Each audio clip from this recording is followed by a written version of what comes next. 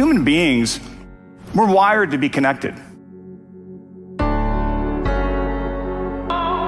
From birth, we look for that connection. Where internet connectivity ends and a non-connected society exists, the desire exists to be connected. Once they find connectivity, this city starts to grow. It grows first from an educational perspective. No longer can the top 3 goals of education be reading, writing, and arithmetic. Now I truly believe that they need to be relationships, relationships, relationships.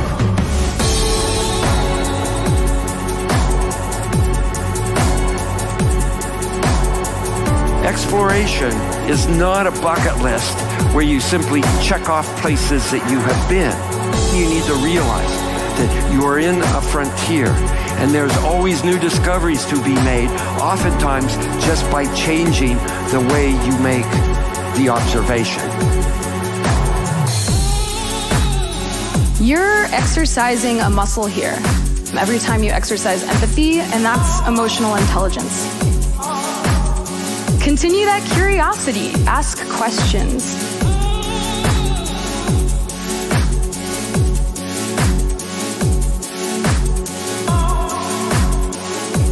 Because of that respect and my willingness to listen and his willingness to listen to me, he ended up leaving the Klan, and there's his robe right there.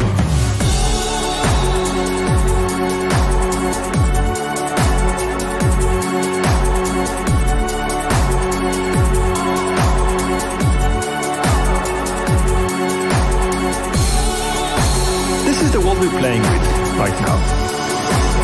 And the reality is that we don't really know how it's going to look and what it's about.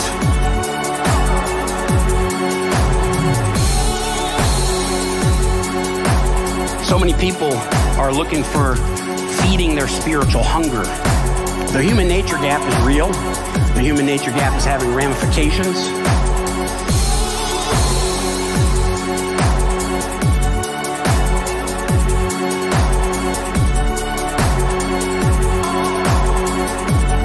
What if we take an idea and then we embrace it, challenge our belief systems, challenge our perspectives? And today we're going to take one step beyond, and we're going to go that way and just seek new ideas.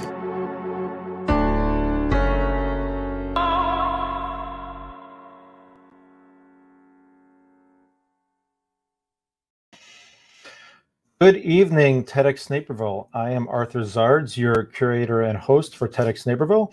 Welcome to one of our virtual salons. I'm excited we have a very special guest this evening.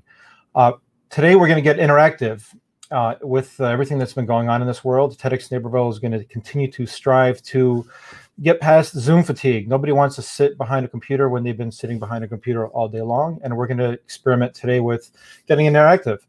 And before we get there, I'd like to thank our sponsor. If Jonathan, you want to pull up our sponsor banner, I'd like to thank LabZ. This event is powered by LabZ, which is an organization that takes boring Zoom conferences, online conferences, and makes them interactive, just like tonight. So if you're curious about getting interactive, it's curious at labz.io or just labz.io. Today, to get interactive, we're going to be doing something with an app called Poll Everywhere. If you saw the MailChimp that we sent out today, you have a link to download the app on the Google Play or the Apple Store. Feel free to download it while we're talking. The link is up on the screen right now. If you don't have the app is free. You can, I'm going to move my window here. Sorry, my camera is in the way. You can also use your web browser by going to pollev.com/JonathanRuff127. We're going to have this on the screen for a little bit. And as I'm talking and introducing the guest, feel free to go to the polling app right now. And if you have the app, you actually go to JonathanRuff127. And there's a trivia question you can answer, and that'll be up for another minute or two while we get settled in before our guest arrives. And our guest will be using this application to help guide the conversation.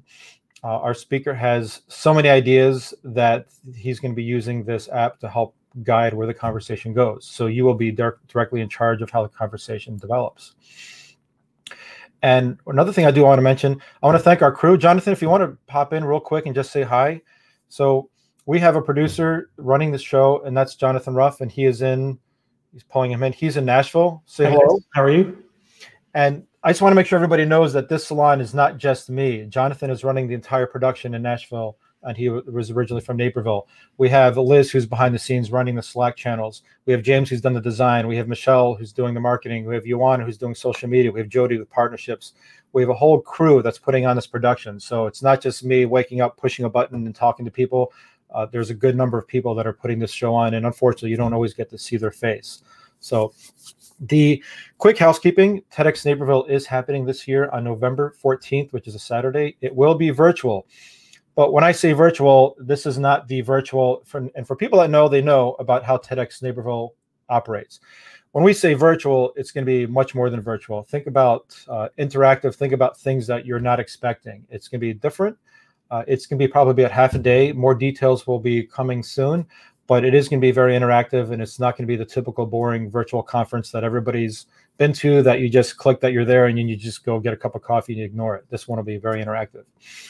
I do want to announce that we do have another salon that's going to be on Monday, September 28th. Our salons are typically on a Tuesday, but this one's a Monday for a reason, and it's going to be extremely interactive with cooking. And you're going to be able to pick up some ingredients and cook with a chef. We're not going to announce who the chef is. The social media is going to be doing some sort of contest to see if you can guess who it is.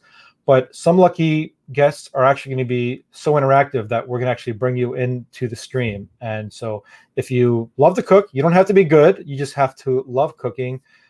Be on the alert for that. That's going to be a lot of exciting.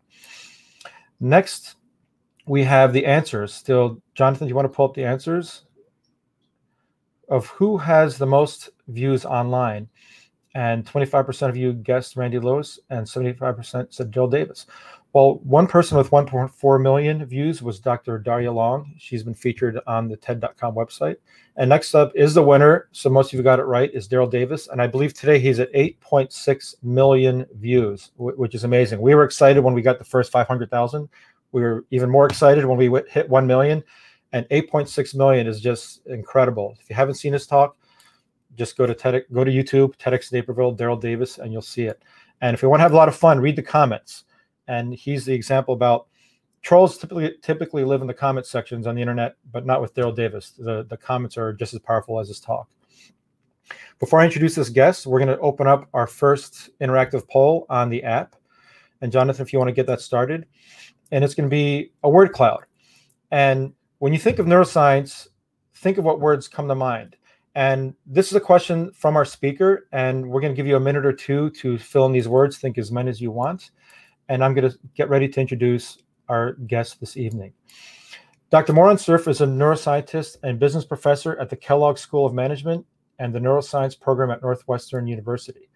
He is also a member of the Institute on Complex Systems. He holds a PhD in neuroscience from Caltech, a Master of Arts in Philosophy, which is interesting, and a Bachelor of Science in Physics from Tel Aviv University. He has numerous patents, has published over 60 academic papers, and much of his research is available to the public domain. And we really appreciate how he gives back to the public and organizations such as TEDx Naperville to share his precious time with us and with you. I'd like to introduce Dr. Moran Cerf. Welcome. Thank you. I'm very happy to be here, not in person, unfortunately, but hopefully in a few months, we actually will be able to make it an even more immersive experience by seeing each other face to face. For now, I'm very happy that it's happening. You couldn't let get the cat out of the bag yet, but that's okay. Yeah, people don't know that you are going to be one of the speakers this year at TEDx Naperville. It's not too common to have a speaker invited back, but again, this is just a test. When we talk about getting virtual and getting interactive, Dr. Moran Cerf has some really interesting ideas how to get interactive with TEDx Naperville on November 14th, and I'm glad you can be part of that. So while people are filling the word cloud, we talked yesterday briefly, and I had a quick question about what's something interesting you're working on, and you said, no. Let me answer that tomorrow. So tomorrow's now today, so while people are filling in the word cloud, and before we get started, what is something interesting that you couldn't tell me yesterday? So one thing that we're looking into right now that I won't mention today, so I can tell you just before the talk starts, because the other three I'm going to mention in the talk, is personality and the brain. Basically, the question we ask is, can I have a person sit in the lab, have something on their head that measures brain activity, and have them watch a movie or look at pictures or do something that seems very mundane, and at the same time give us data from their brain that allows us to say something about personality.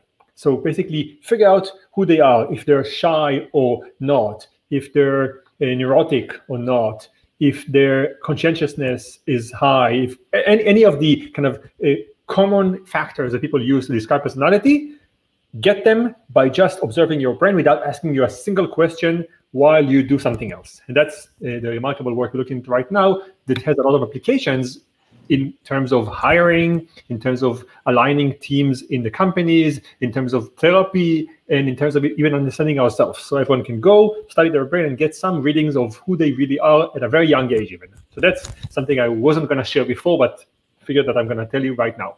That scares the hell out of me. It's funny you said that, because I'm going to end my short talk today by asking people something about what scares them. And one of the questions that I'm interested in, and people can start thinking about right now, is whether the advances in neuroscience, the remarkable things we're doing right now, are seen as a fantastic opportunity to understand ourselves better, or a creepy, scary thing that actually peers into our brain and tells us something that we don't want to know. And that's kind of where neuroscience is heading. And I think everyone should have an opinion on that very question that you said right away scares you. Yeah, you're scaring me, because right now you could be finding out how neurotic I am. I don't know what's going on. Okay, well, enough of that. The word cloud, I think, is ready. I'm going to turn the show over to you, Dr. Moran Surf, and thank you for being here, and take it away. Thank you. So let's see. We have now the word cloud, and now we know what are the words that come to mind. A lot of brain, a lot of mind, a lot of research, scientists, behavior, neuromapping, theory and thoughts. Mapping appears a different one. And I think that the word that I'm going to start with is mystery. That's the word that I was almost hoping to see, because it will tell us something that will drive my talk. And this is that as we explore more about the brain, we're uncovering some of the mysteries of who we are and how we think. And we're beginning to make something that was a mystery accessible to us. And in doing that, we're actually opening up a question that all of us are stuck with every day, which is, who is in control? We used to live in a world where we thought that we have control over our thoughts and our actions. And more we're realizing that maybe there is something else in our brain that drives our behavior that we have no full control over, and that this mysterious thing that's hiding in the back might be the dominant thing in navigating who we are. So with that premise, I'm going to start by saying a few things that will be just an introduction to the talk, and then I'll take you straight to the main point I wanted to make. So I wanted to start by clarifying, as Arthur said, I'm a neuroscientist. I am also a business professor. I spend a lot of time talking to MBA students about how they can use neuroscience in applications in the real world. But a third thing that is less known about me, but is relevant for today's talk, is that I also spent over a decade of my life as a hacker. My job was to break into banks and to steal money from them, and then go to the owners of the bank and say, here's how we did it, and here's how you can protect yourself from the villains that might come in the future. So I had a first-hand view to how vulnerable our world is when it comes to security online. And what I'm doing right now is asking questions about the security and the vulnerability of our own mind. Can someone get inside our head and change thoughts that are deep inside and navigate our behaviors in different directions? And what I want to talk about today are a couple of ideas from neuroscience that are relatively new. They're all emerging in the last couple of years that I think will expose the vulnerability of our brain and tell us something about how easy it is to change things and how we should think about that in the years to come. But the title of this talk was The Brain and the Pandemic. And I did want to start by speaking for a minute about the brain and loneliness, or the brain and having no access to other people. And before I do that, I wanted to open with another word cloud question that you can answer while I talk about it. And that is the question, what did you miss most during the pandemic time. So here's another word cloud question. You can start typing things, but you had now, or some of you 9, some of you 6 months of essentially being isolated in various ways. I wanted to ask the question, what did you miss most during the pandemic time? So you can start typing your answers.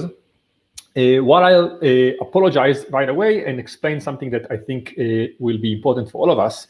And that is that some of you might experience buffering issue and you think that the internet is not working well and you hear things rapidly going. It's not your computer. It's actually how I speak.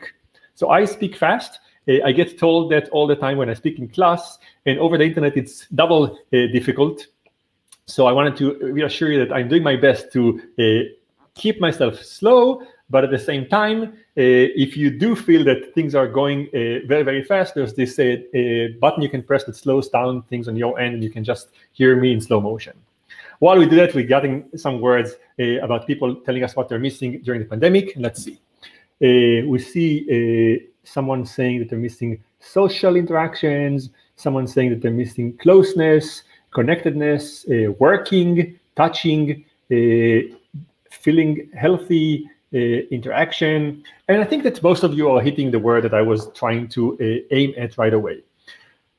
Isolation is difficult for us in many ways, but one of the ways that it's particularly hard for us is the fact that our brain needs, likes, craves social interactions. And we always knew that. We always knew that people are a social animal, that we thrive when we're together, that a lot of our achievements as a species came from the ability to actually share thoughts and work together. But the last couple of years of research have shown us that, in fact, there's a unique, remarkable talent that humans have, which is we can imagine a thought in one brain and actually share it with another brain and have communication about that and have the ability to interact and build on this idea without the idea being part of reality. What I mean by that is that one person can conceive of something that doesn't exist, like unicorns, and he or she can describe it to another person so well that the other person can actually see this unicorn inside their mind, and they can actually work together to work on drawing unicorns, building movies that are based on unicorns, talking about stories that are built on unicorns. We can actually share ideas as a species, even though these ideas are not real. Think about democracy. Democracy is not a real thing that you can wear or eat. It's a real thing in everyone's mind because we created this idea and we can work around it, but it doesn't exist anywhere. We, as far as we know, are the only animal that can actually do that can actually create things that are not necessarily there, share them among brain, and operate as a team around those ideas, even if those ideas are not in anywhere something that we can see, hear, smell, feel, eat, experience, or interact with. And this thing made our species particularly dependent on each other.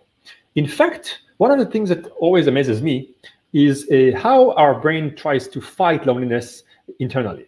So one of the stories that I like the most, the story of Alcatraz, the famous prison in San Francisco, that was at the time the place that had the worst criminals on earth located in.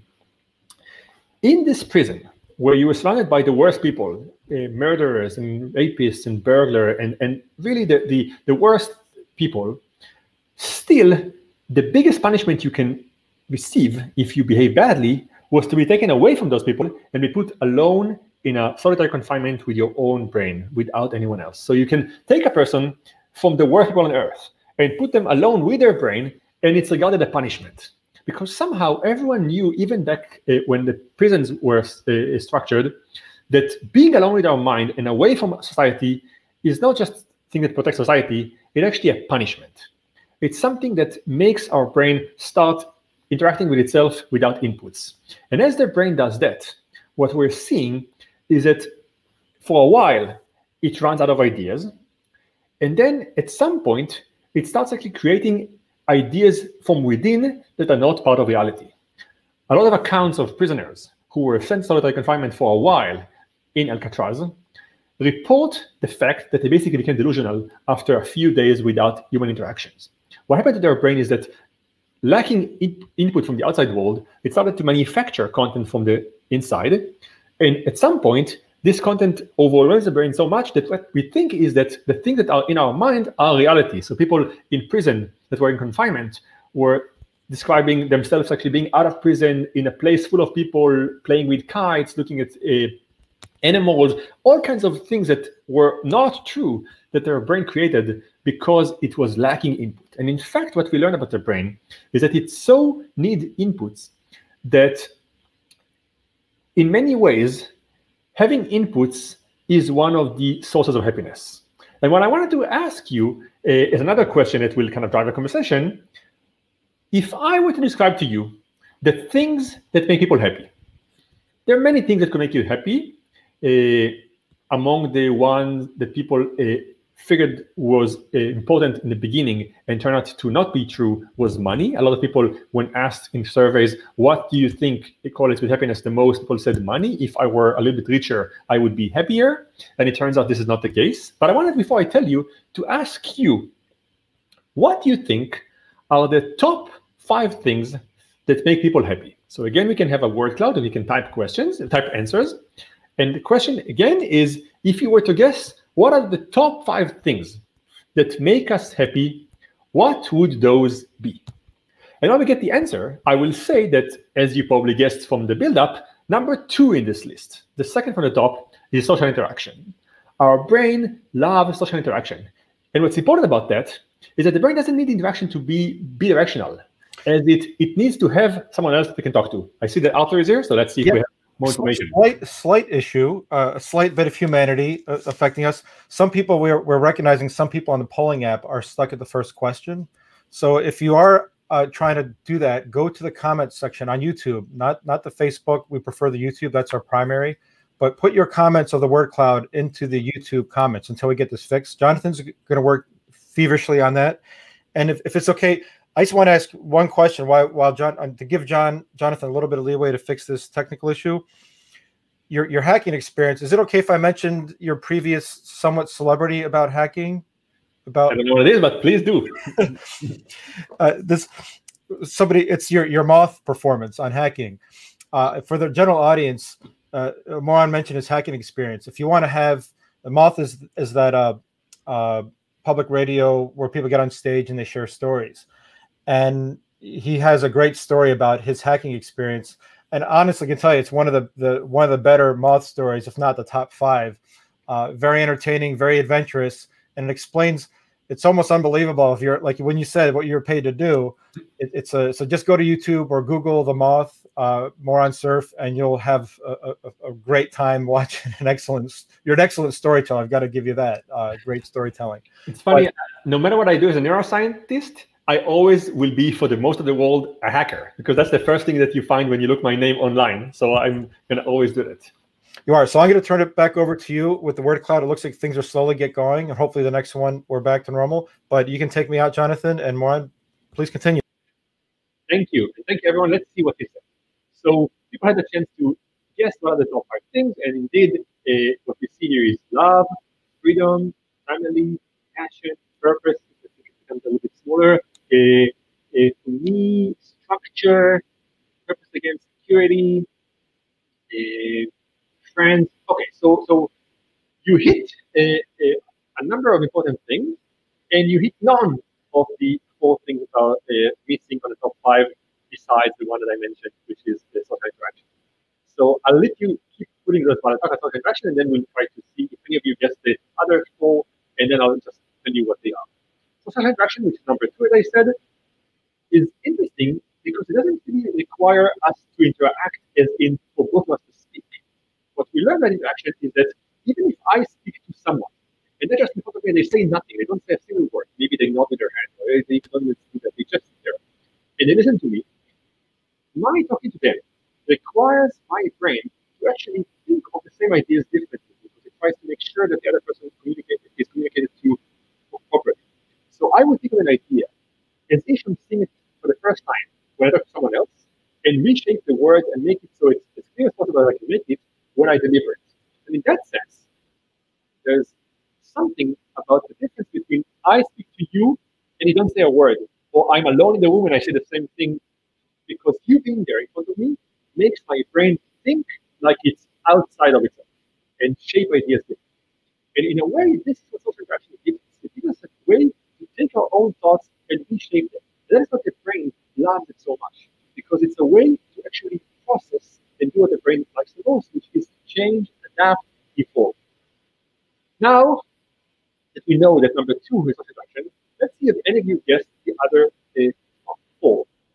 I see a lot of things here that are really, really important, like security, and like love, and purpose.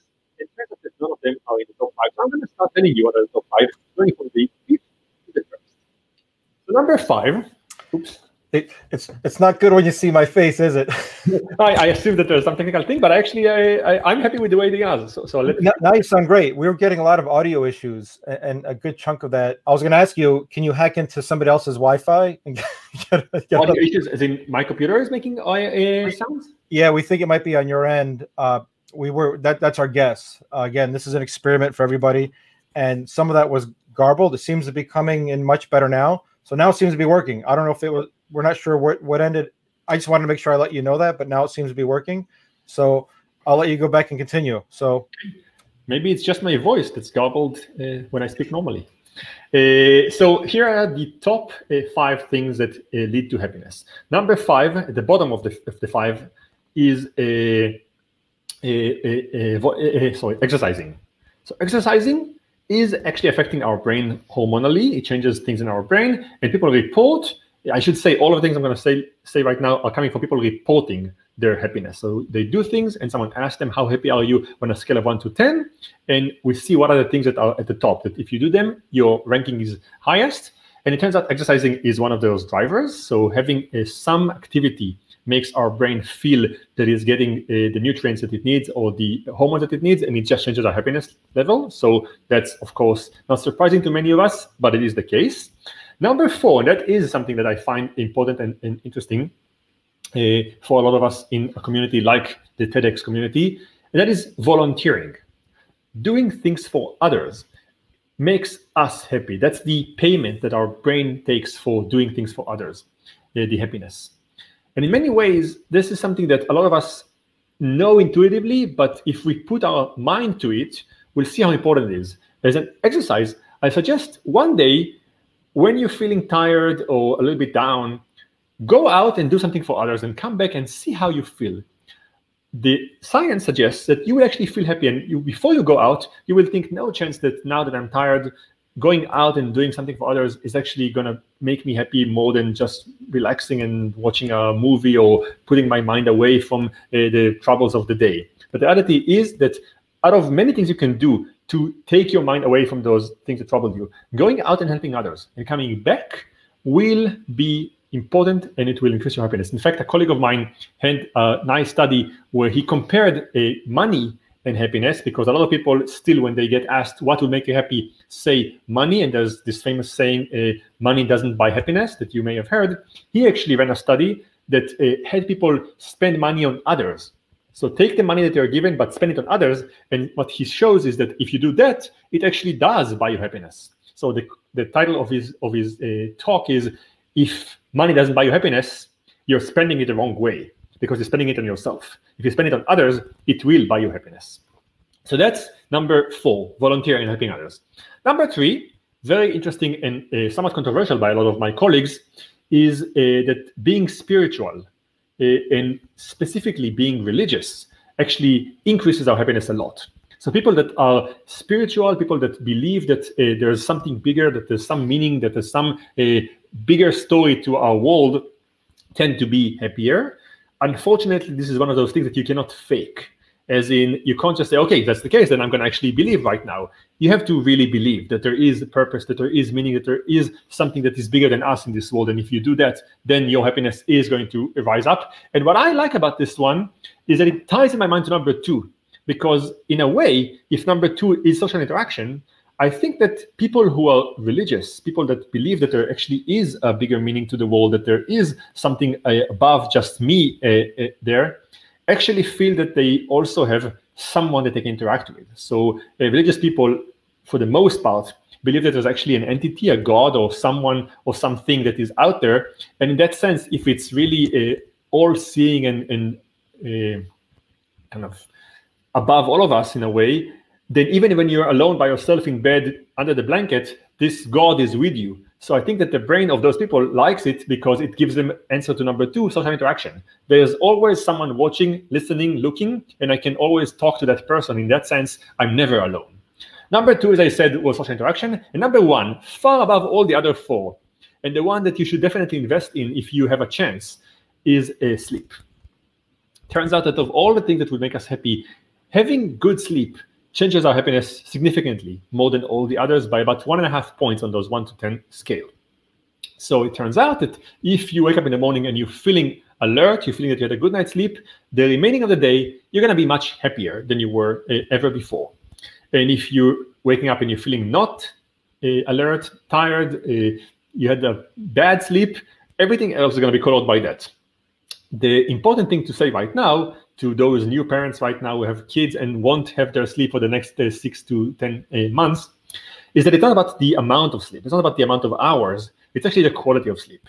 So older people usually sleep a lot less hours than younger people. And even with 5 hours of sleep, if you wake up feeling alert and feeling energized, then it's good. It's not that you have to have 9 hours to actually feel good. You have to have good X amount of hours that give you this feeling. So sometimes 3 hours might be enough, and for some people, even 9 are not enough. But the point is that if you're managing to control your sleep and make it such that it actually is a quality one, your happiness is going to rise. So if you have to choose between having, say, $50,000 more to your salary annually or getting 50 nights of good sleep, if you're concerned about your happiness, then the sleep thing is going to do a much better job. In fact, as a joke, when my students ask me about advice for life, I tell them that the best advice I can give them is to sleep the way to the top, because that's where a lot of their happiness lies.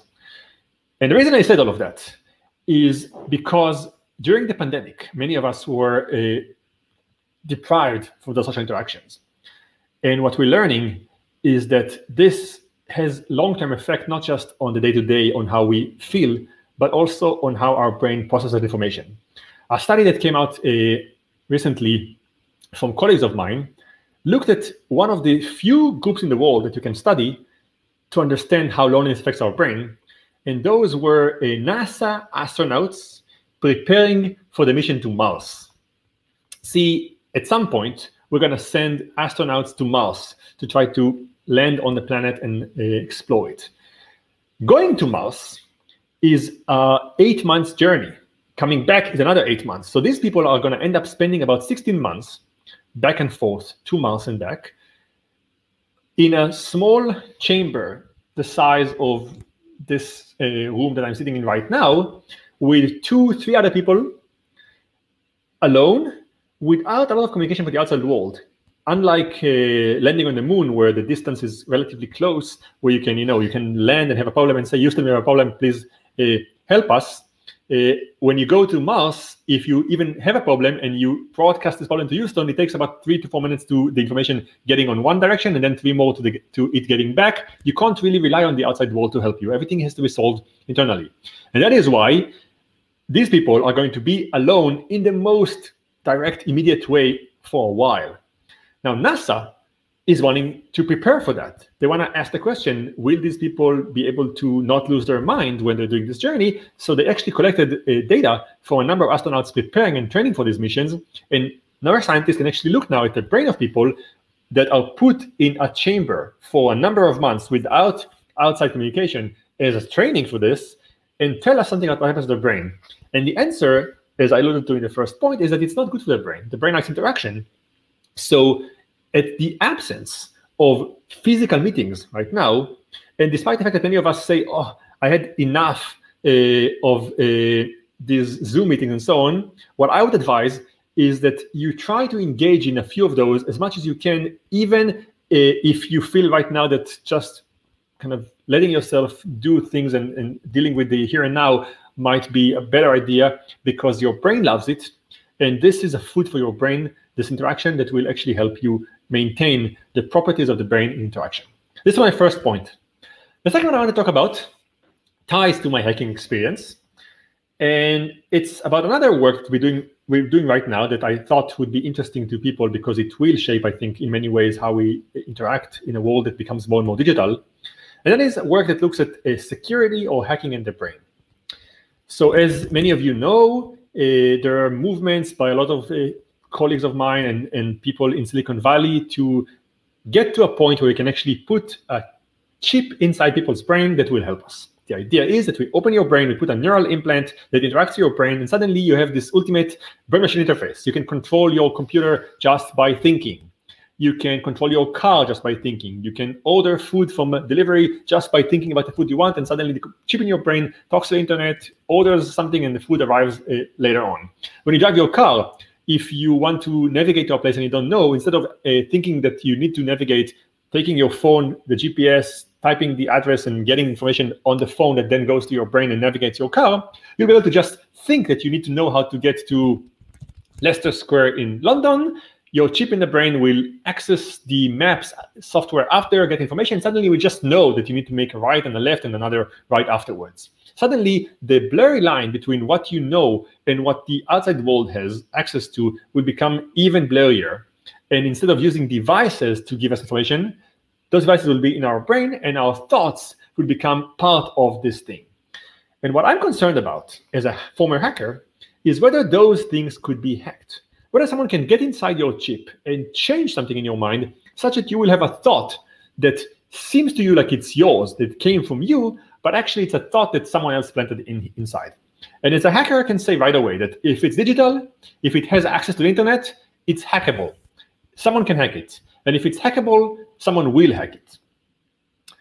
And therefore, I spend a lot of time right now trying to ask the question, can we secure our brains better? Can we teach ourselves somehow ways to know if information inside our head is true or not? Our memories are real or manipulated? And I also ask questions, which is, can we use the brain as the ultimate security machine? Some of you may know that the world of security has those 3 conditions that are required for full security. We call those the 3-factor authentication. The one that you probably are all familiar with is password.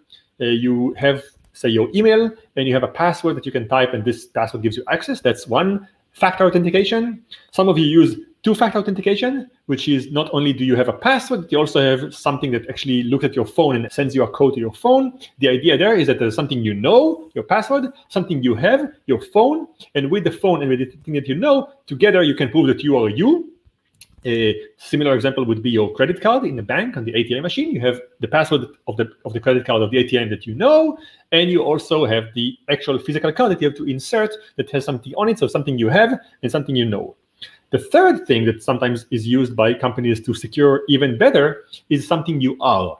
So there's something you know, your password, something you have, your credit card, something you are would be your fingerprint, your retina. Those things are being used more and more to get us a 3rd layer of security. So if someone wants to hack into your email account, they have to know your password, they have to have your phone, for instance, and they also have to have your fingerprints and your retina. All of those 3 are used to secure things that are really, really highly important, and we want to not have anyone get into them. The thing about it is that the brain is all 3. It's something you are, it's something you have, and it's the place where everything we know resides. So if someone can get to your brain, they can actually get every password that is most secure. So what I'm playing with right now is first seeing if we can create passwords that are your brain. As in, we put something on your head, we just measure your brain activity, and you unlock your phone or you unlock your apartment door just by having this device with your brain activity and find signatures that tell us that it's you. And the answer is overwhelmingly yes. We're able to put something on your head and have a person do anything they want. Can play a computer game, they can read a book, they can sleep. There's some patterns in your brain that are so unique to you that even if you do different things, and even though a lot of people's brains might seem to us like they're processing in the same way, when you get to the level of enough data from one brain, we can detect that you are you in the ultimate way. So there is a way to create this ultimate security thing, which is you won't have to have anything that you remember, a password. You won't have to have anything that someone can take from you because it's your brain, it's you, it's in your head, and you're going to carry it with you everywhere. So that's what we're playing right now, building this ultimate security machine. The negative, the outside story about the same thing is that in a way, what we're learning right now is that something you know is the most vulnerable thing. So passwords that are in your brain are actually easily accessible. Of course, people can actually use complex ways of neuroscience to extract information from the brain, but you don't have to go that far. A gun to your head most of the times is enough. So colleagues of mine, a neuroscientist and computer scientist, are right now playing with the idea of planting passwords in your brain that sit there, that can be used by you, but you don't know them. So they're actually sitting in your brain, but you can use them without knowing what they are. There's a colleague of mine in Stanford, Dan Bonnet, who did a fantastic work where he showed how you can actually have a person type things, essentially play kind of a game where you see characters falling from on the screen, kind of like a Guitar Hero game where you have to type the character when you see it coming down. And he makes you essentially type a 30-character password very rapidly, and you get points for being rapid and for being accurate. And at the end of rehearsing that enough times, people get better, so much so that they can tomorrow come to the nuclear plant and at the entrance see a screen with the same game. They are playing the game, and because they trained for that the day before, they somehow muscle memory train their brain to know the right password, and they can open it. And if you take 9 other people that didn't train the day before, they can still play the game, but they will be a lot less accurate, a lot less fast, and you can tell apart the one person from the other.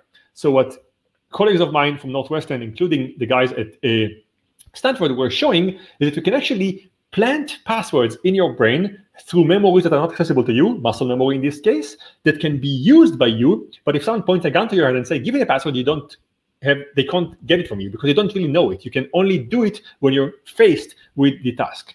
Together, those ideas suggest that security is changing, that in the years to come, it might not be a world where passwords are just typed and you have to change them every couple of days or try to use not the same one in all devices, because those things fail. In fact, as a hacker, I can tell you, most times, if I hack into one of your accounts, I can just try the same password in the other accounts and it works. If I know something about you, I can try to get into your account just by knowing information about you. Those things work. So where we're playing right now is in a world where we can replace passwords with things in your brain that can be used without you knowing them. And to get everyone involved in this conversation again, I wanted to ask a question that would be really useful for me later on when I try to order food. And that is, what is your email password? Let's open a word cloud and everyone can type your email password.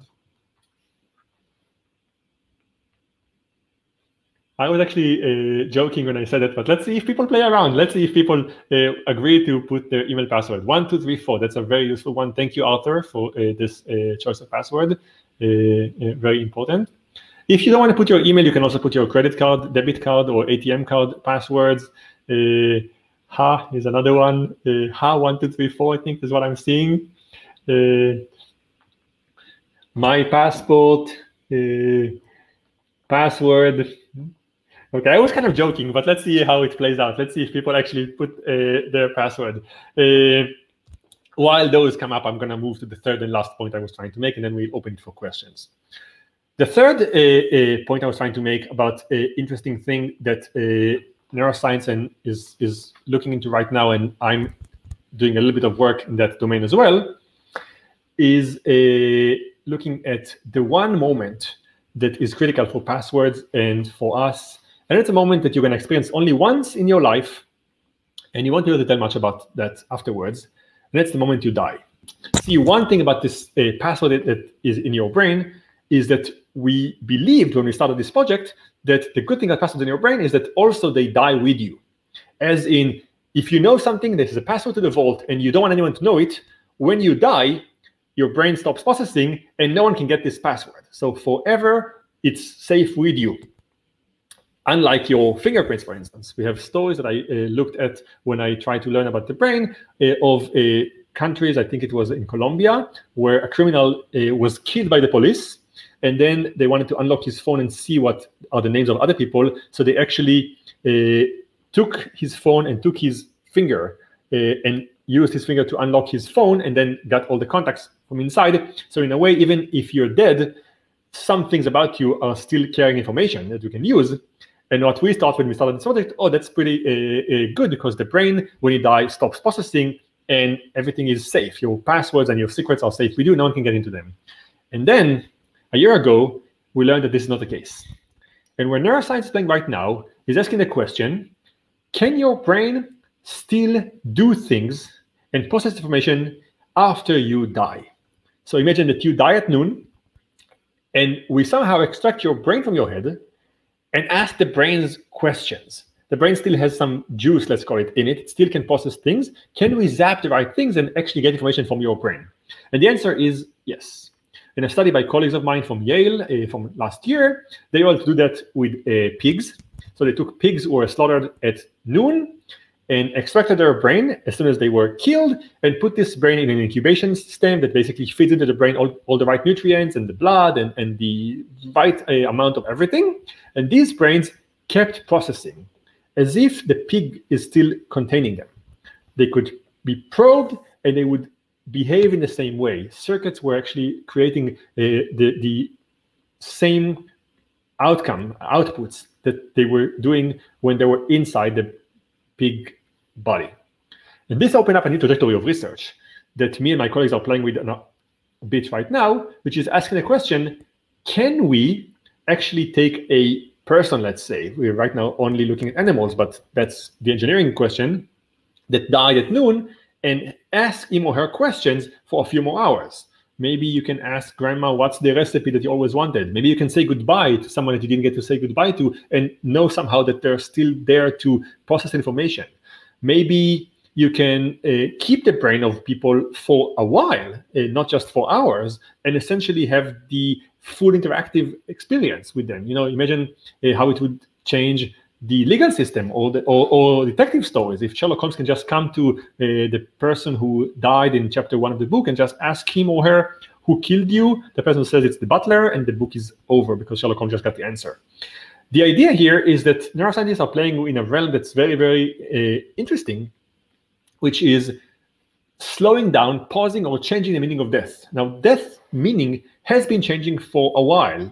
Go back not long ago, a couple of centuries ago, we used to think that you die when your heart stops pumping or when you stop breathing. Later on, we learned this is not the case. And even the definition of death in our brain has changed significantly in the last 100 years from what parts of the brain we're looking at to understand if you're alive or dead. And over time, I think that neuroscientists are playing with extending life. And what's behind that is our interest in our overwhelming paralysis when it comes to our demise. We all think, okay, like life is only meaning when I'm alive, and what would it be to not be alive and to exist? In fact, a lot of surveys about people who believe in the afterlife still show that they believe a lot of things would happen in their lifetime. They don't want the afterlife to start after they're not there. Like they want things that they care about to happen in this life, even if they believe that there's another one. And in that sense, I think that our society's kind of interaction with death is difficult, flawed, not transparent. We don't tell kids that grandma died. We tell them that the kid went to the farm. And in doing that, we create this inability to tackle the problems directly. And now neuroscientists are paving a new path where they're basically saying, we might be able to keep your brain alive for at least a little after you die. And what it means to society is something that will either change everything or at least give new meaning to life here. And I wanted to end my talk by basically offering what I promised Arthur I'll do in the beginning, which is a chance for all of us to ask the question, do we want it? So neuroscientists are tasked with pushing the envelope, with exploring the wide reaches of the universe when it comes to our brain and understanding what it is better, by looking inside and trying to figure out how this machinery works. But society as a whole has to ask the question, do we want it? In many ways, neuroscience is, in my mind, similar to nuclear power. E equals mc squared was discovered by scientists nearly 105 years ago. And when this happened, it paved the road to nuclear power, but also nuclear bombs. And both things sit on the same scientific trajectory. We can use that to power cities in a very, very efficient way, or to kill hundreds of people, thousands of people, millions of people with a decision by one person. Science doesn't tell you whether it's good or bad.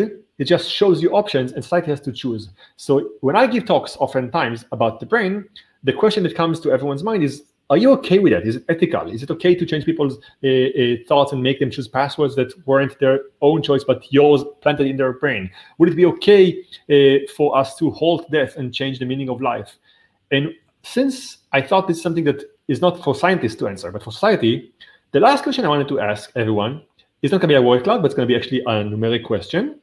And I wanted to ask you, if you were in position to approve or deny the research or the concept of neural implantation, if we had right now the tool to actually open someone's brain, put a chip inside that will interact with the world, and will give the person who contains that access to all of the information out there, from Wikipedia to GPS to anything you want, you will know it will be in your brain. But at the same time, it might create the ultimate inequality. It might create people that can communicate without words, but would ignore other people entirely, those who don't have the chip, who cannot actually be part of the conversation.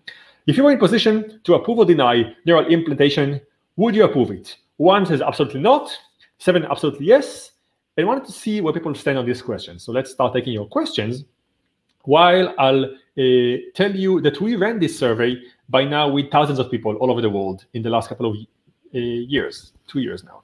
We asked people from different age, gender, race, location, geographies, from Africa to the US, the same question. And as I'm getting your answers, I will also tell you whether you guys, the TEDx Naperville population, aligned with other groups on your thoughts about that. I should say that among, when I give talks about the brain, regardless of what I speak about, whether it's about security or about personality and psychology in the brain, or whether one of many topics, there are 3 questions that always come up at the end in the Q&A.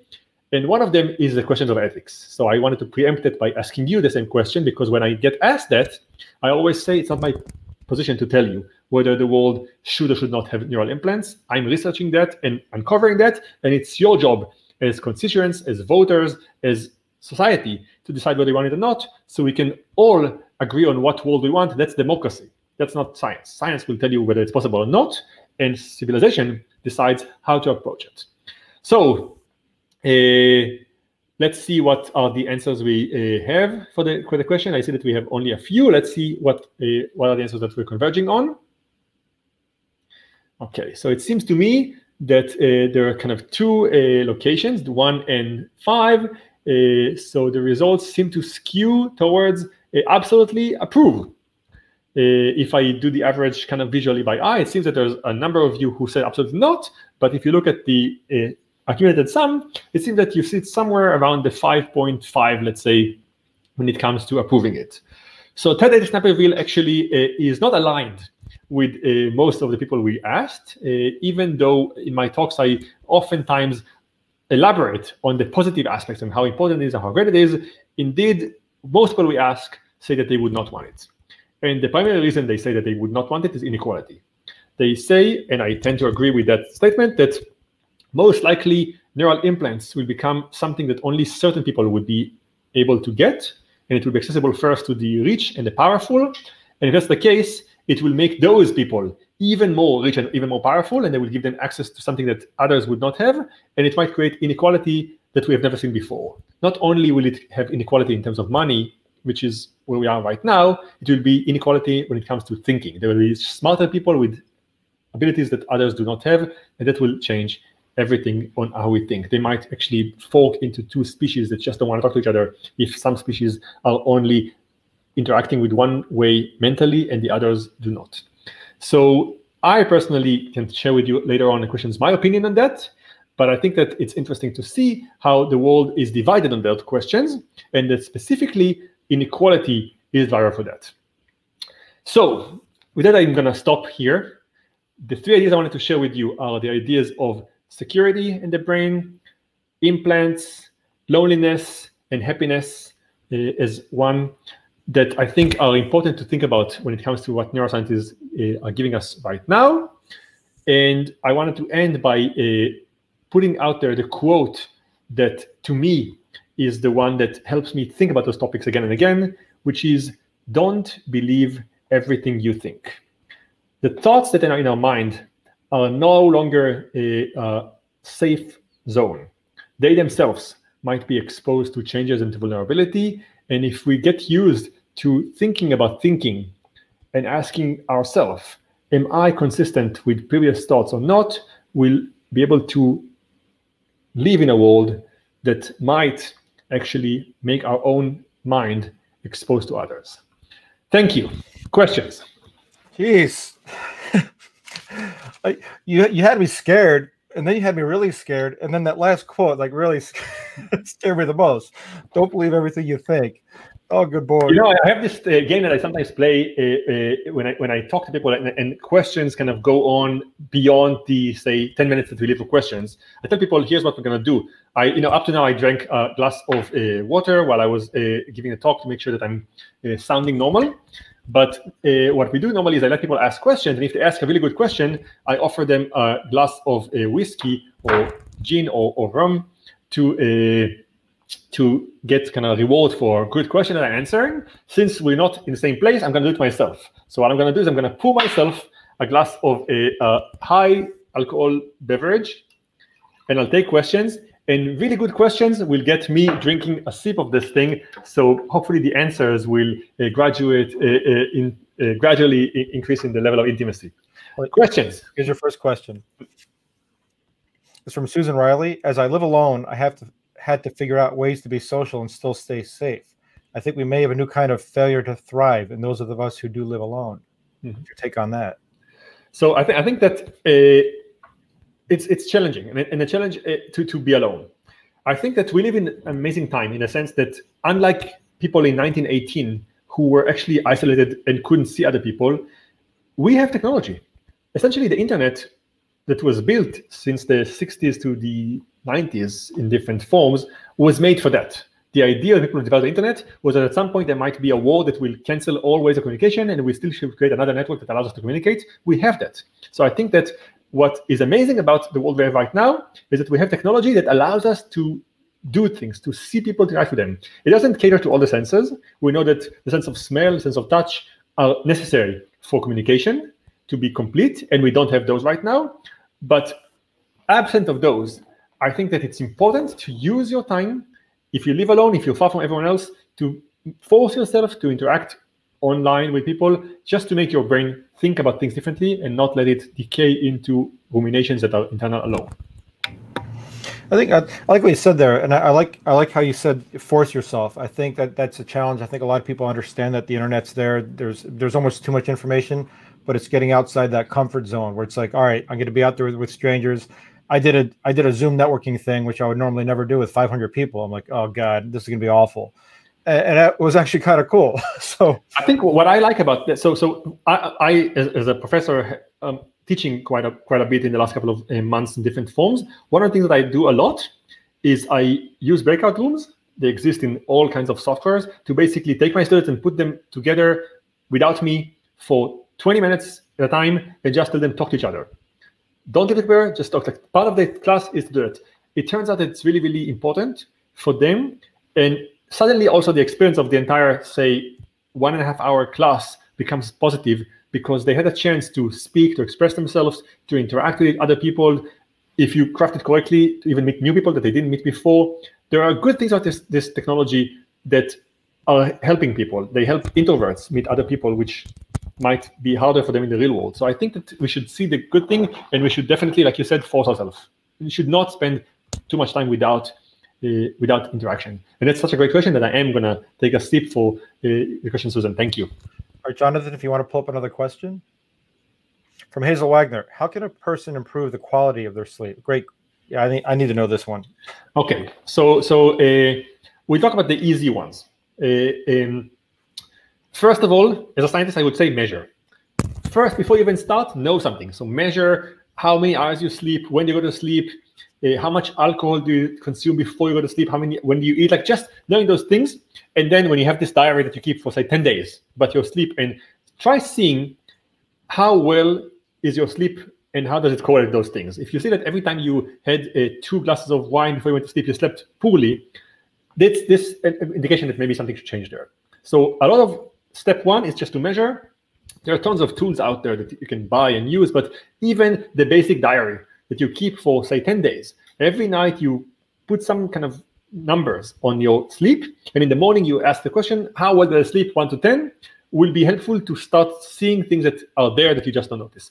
Then there are all kinds of layer 2 things which are still easy to do, which is monitor the environment, as in, darkness as much as you can, quiet as much as you can, consistency, go to sleep in the same hours. All of those things are very helpful to the brain. also screen time and food time. So if you avoid certain foods before you go to sleep, then the body doesn't need to digest them, and you can fall asleep easier. If you don't use particular lights just before you go to sleep, it's going to be easier for you to fall asleep. So those are by now known. I mean, you don't need me to tell you that, even though humans are the only animal in nature that delays sleep. So you don't need me to tell me that in the sense that a lot of us know that it's important and still fail to actually do that because, oh, just one more email, or I'll wake up in the morning and do one more thing, so I'm gonna sleep less hours. We know that it's bad for us, and we still do that. So in that sense, paying attention to it is really important.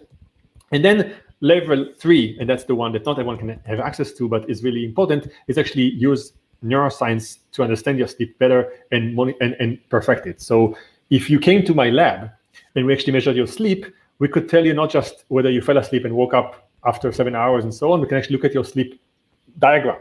It's when did you go into deep sleep, when did you go into light sleep, when did you start dreaming, and so on. And understanding that gives us access to how your brain actually processes the, say, 7 hours of sleep in the brain, and we can do things when you're awake to change that. So if we can turn some lights at 3 p.m. that will fool your brain to thinking that it's a little bit later or earlier, and then it will actually start zoning and getting tired later in the evening, so you'll fall asleep straight into deep sleep. There are things to do. Sleep labs are a fantastic way to understand your sleep.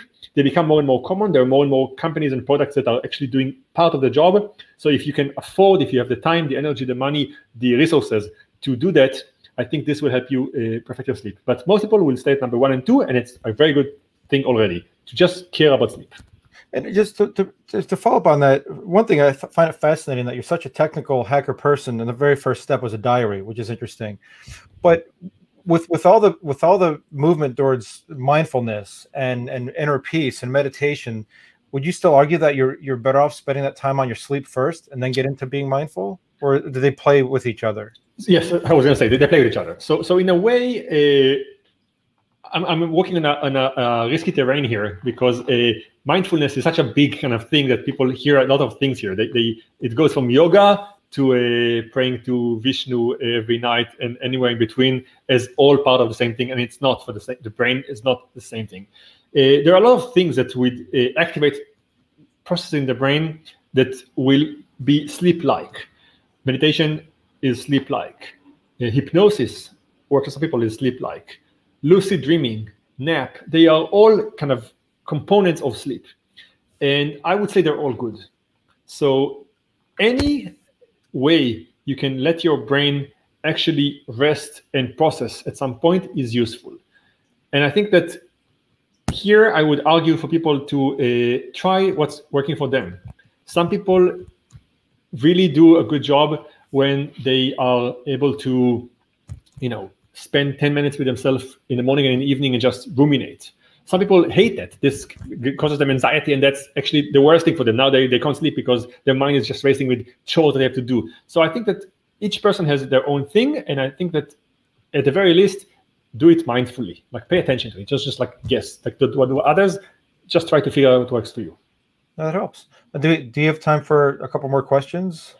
I have, as long as I have a gin in my glass, we can stay here and ask more questions. So, Jonathan, if you want to pull up another question from the viewers. While he's pulling that up, oh, here we go. It's from Michelle Nixon. Are there areas or abilities of our brain that we can access that we don't access now? So, yes.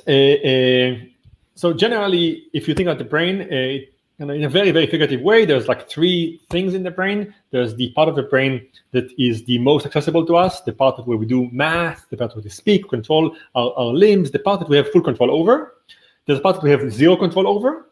That's the part that makes us hungry, the part that makes us breathe. It's part of our brain that controls our breathing, it makes us hungry, makes us tired, it makes us wake up, and so on. We have no control. We can't say, now it's time to be hungry, let's turn hunger on. Feel hungry, let's turn it off right now, or I don't want to eat right now, so I'm going to turn hunger off. This doesn't work like this. It just happens to us, and we're just observers of this part of the brain. And there's the in-between, which is the emotion part. Emotions are things that we can have some control over, but not full. We can give feed the information into our brain that makes us sad or happy, and you can regulate emotions. But to some extent, they also happen to us. We kind of exposed to things like we get sad. We don't choose to be sad right now and are sad. So in that sense, they lie in between. Up to now, we definitely had control over the first one, the one that we have full control over, the language and the actions. We had some control of the second one and very little one of the third one, the one that controls breathing and so on. Right now, neuroscientists are actually playing with this one. They do invasive things, including putting devices in our head that connect the control part to the third part, to the part that actually is the intrinsic internal one. They teach people to control their own mind. I was part of a study that basically looked at a version of that, where we try to give people feedback from the breathing part of their brain into the active part of the brain, and they actually learn to do things that control their breathing. So they're not how you breathe internally, not the inhale and exhale, but actually how your brain processes breathing and makes you ventilate, hyperventilate, or hypoventilate. So we can actually start playing with that. This was a proof of concept that shows that if you actually wire things from the control part to the controlling part, you can change the brain. Whether it's good or bad, a big question that we don't know the answer to yet. So we can, and we don't know if we should. Great question. Oops, I think that you became mute. But it's a great question as well, Arthur, the mute one. And I'm going to elaborate on this one. Let's go with Danja Perkovic. Have you researched how the personality types are reflecting on the happiness level derived from social interactions? I have not, but others have. So personality type is a psychologist's way of taking a person and classifying them kind of quickly into one of certain kind of categories. I mentioned a few. There's a classical kind of breakdown called the Big Five. It talks about agreeableness, neuroticism, contagiousness, extroversion, so like 5 attributes. And each of those 5 attributes, someone made kind of different comparisons of happiness, of wealth, health, and so on, and showed which one of those contributes to happiness. So the answer, I can summarize the entire 50 years of research, is that there is absolute correlation between some attributes and happiness. But the good news and bad news about that is that those characteristics are pretty much rigid. At some point between the age of 0 to 10, your personality gets kind of created. And from then on, you can change very little to your personality. You can behave differently, but who you are at the heart of identity is very hard to change. So if you want to focus on happiness, personality is actually one of the things that will be hard to change. So you might focus on the other 5 that I mentioned to actually make you happy. Interesting. And I want to summarize a question from Amal Khatrib. It's a long question, but they're talking about understanding the use of implants for disease purposes, for treating epilepsy, Alzheimer's. But they're asking about the argument that it would make us less happy as a species if it's used for lifestyle comfort. So, what are your thoughts on that ethically and as a researcher when you have the science helping people versus lifestyle? What are your thoughts on that? So mixed. So the answer is we don't know. So we can guess based on historical experiences that technology will change some things. But we don't know if it's going to be good or bad, or if it makes us happy or unhappy. I think that we can take past experiences and say what they did, but I think that this one is as hard for me as a scientist because I really feel that it's interpretable. As in, you can ask the question, did the internet make us happy or not? Well, it definitely changed things. It escalated a lot of processes, and it led to a lot of unhappiness among others and to happiness among some. And for the same person, a use of it could be happy or not. So I don't think that neural implants themselves are going to be the cause of happiness or not. But I think, like a lot of technologies, if we correctly steer them in the right direction, we can make them help society and make us happy. And without any control, if we just let them kind of go away, I think they will make us unhappy. Interesting. And I don't know if Jonathan can pull this one up. We have a question from Jeff. Yeah, I like this one. For those of us who at least believe we prefer to be alone, really alone, is that more along the line of perhaps illness? No, So first of all, I think that it's a question of ratio. So I think that there are introverts, and those people actually benefit from time alone. They get their energy from alone time. So I think that there's a kind of good way to think about it, which is the difference between loneliness and isolation. And that is a technical thing that neuroscientists are defining when they run the studies. You can be with other people and feel alone, or you can be alone and feel not lonely. And I'll give you an example. One of the subjects in a study that I'm involved with is an older man who lost his wife. So the wife died in old age, and he's now without her, surrounded by his friends. This person, if you objectively look at the number of people he's interacting with every day, it's dozens. He's not alone. But if you ask him, he says he's lonely because since his wife died, he feels that no one can fill the gap that he has in his life. And in that sense, he feels that the more interactions he has, the more lonely he feels. So this person is nicely talking about the orthogonal difference between loneliness and isolation. He's not isolated, but he's lonely. Contrary to that, you can think of people that are actually in the opposite condition. They're lonely and they're not isolated. Sorry, this one, they're isolated and not lonely because all they need is the time with themselves and the ability to ruminate.